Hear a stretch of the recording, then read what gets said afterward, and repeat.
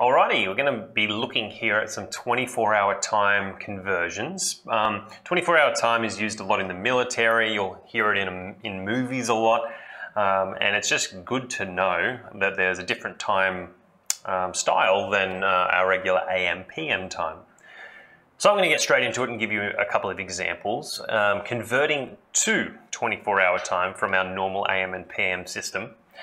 If you've got an AM time, the 24-hour version is exactly the same, except it must be exactly 4 digits long.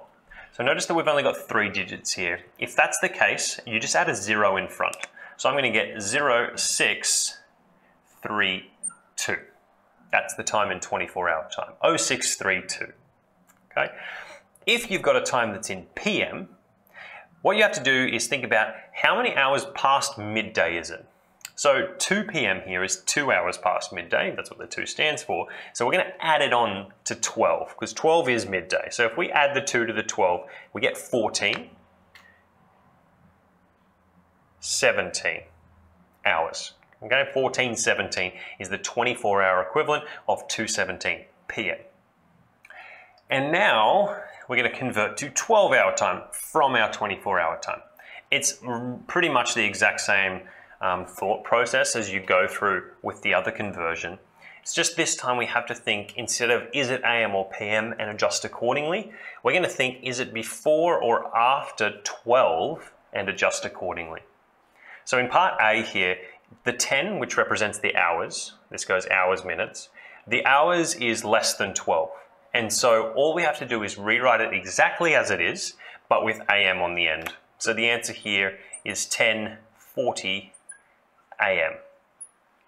I'm going to do a bonus question actually. I'm going to do part C here because I want to point out one extra thing. Part C, we're going to convert 0300 flat. In this case, we don't write it exactly as it is. Yes, it is less than 12, which is important, so we know it's an AM. However, we're not going to write this 0.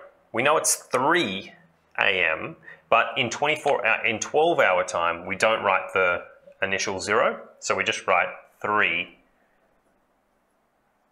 AM for that one. And finally, we've got part B, which is 1907. Now this one here is more than 12. This hours is more than 12, so we know it's going to be a PM time.